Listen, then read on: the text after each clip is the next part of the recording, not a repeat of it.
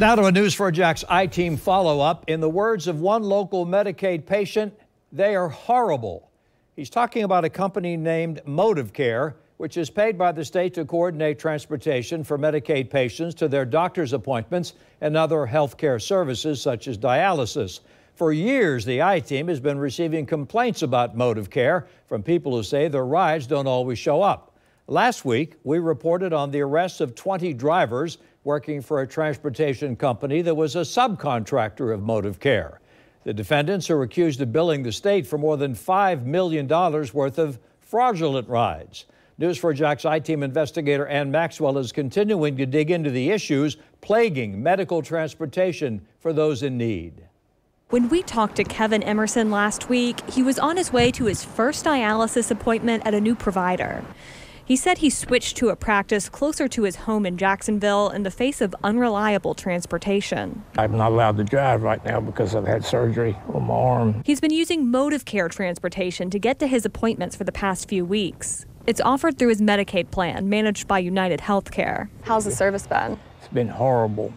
Either they don't show up, they show up an hour and a half early. What's it like feeling like you got to roll the dice every time you're trying to get to your dialysis? It's very frustrating.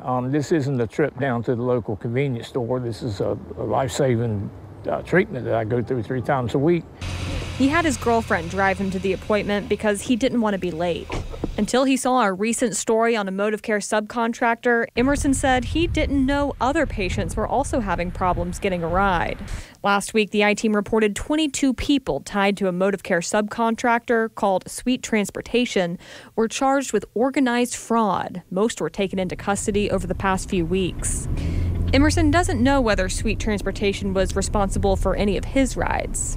We heard from several other people who also say they've had problems with Modivcare since our story ran last week. We got this voicemail from Barbara Pepe. She uses it out of her home in Middleburg. But it's Modivcare, in my estimation, that could not care less whether a person gets picked up on time, whether they miss their ride, whether they're left stranded at a doctor's office.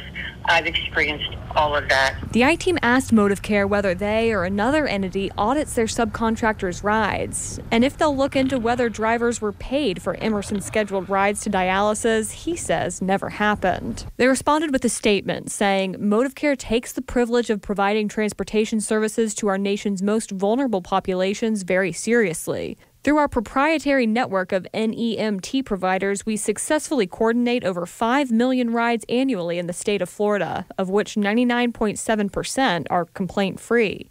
All of our efforts are dedicated to providing the best transportation experience for the members of our health plan partners. We are reaching out to the member to help resolve this issue and look forward to continually improving our service experience for our members.